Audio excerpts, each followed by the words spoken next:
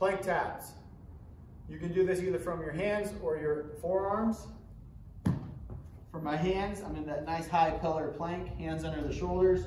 Squeeze your abs, quads, and glutes. And from here, you're reaching out. And you can tap a wall, you can tap a bench, anything you want. And you're alternating hands. Make sure when you do these taps, you're not dropping and moving from the hips. To make this harder, you can drop to your elbows.